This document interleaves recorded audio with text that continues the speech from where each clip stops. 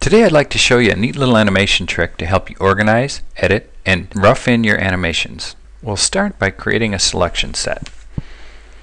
We can do this and rename the selection set in the order that we're going to disassemble the object or reassemble.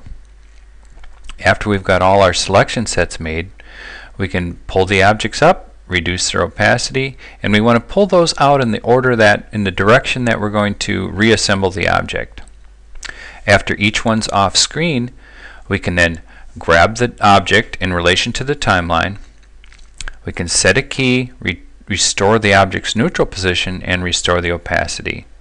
Next, we set the next key, move the timeline, restore the neutral position, and bring up the opacity, and so on, until we have all the steps made. After you've got your animation roughed out, it's a good idea to look at it. We can also create some views that are related to the steps in the animation. So we can go back and forth and link if we need to storyboard the object.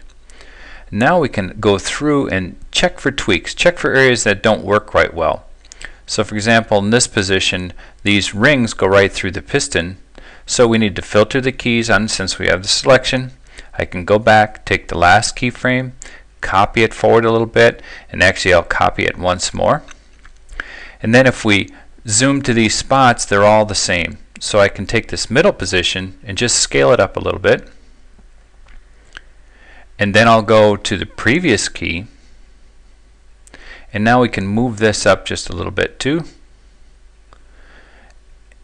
And then when we look at the animation, it's going to look a little bit nicer. The piston's going to come down, grab over the object, and collapse.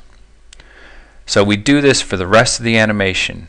We look at the timeline, we go back and forth with the selection keys, we can scale keys, we can move timing, we can adjust objects, all based on filtering the keys with the selections. It's a very, very powerful way to organize and edit your animations. I hope this helps.